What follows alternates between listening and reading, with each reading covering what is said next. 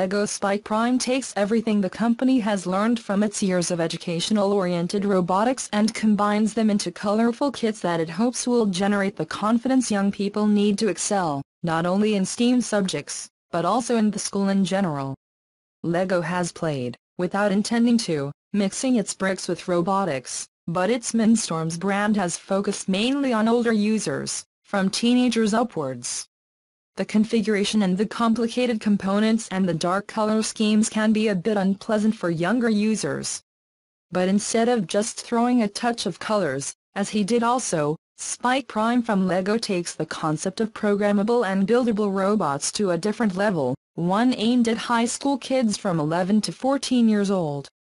Spike Prime consists of 3 parts, each of which works together to provide this new educational experience for children.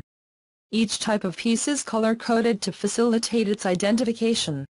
There is the multiport hub that acts as the whole brain. It is basically a small computer with Bluetooth capability that makes its robotic creation move. And then there's the Spike application that lets you create those programs using the popular Scratch programming language for kids.